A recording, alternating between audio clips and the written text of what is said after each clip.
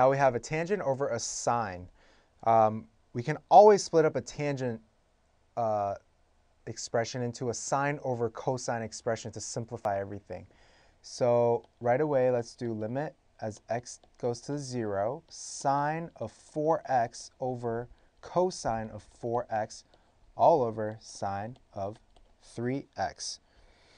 And if we look at this expression here, we can split them up or simplify it into limit as x approaches 0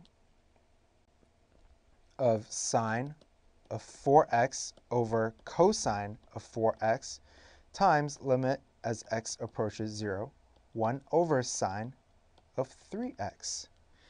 And we can rewrite this again because this doesn't really help us in generating any special trig limit definitions to use. So let's rewrite it so that we can use some.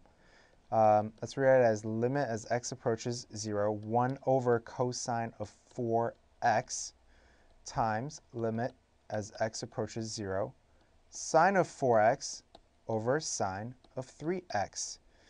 And we know that this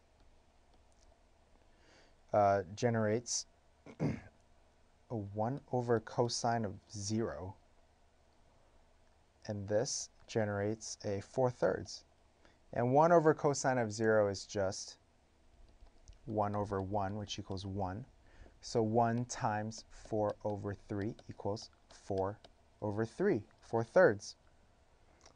And those are just some straightforward, direct applications of the special trig limits definitions, which you should know very well so you can apply them on the test to solve for the limits of any special trig limits. Thanks for watching Educator.com. We will see you on the next section.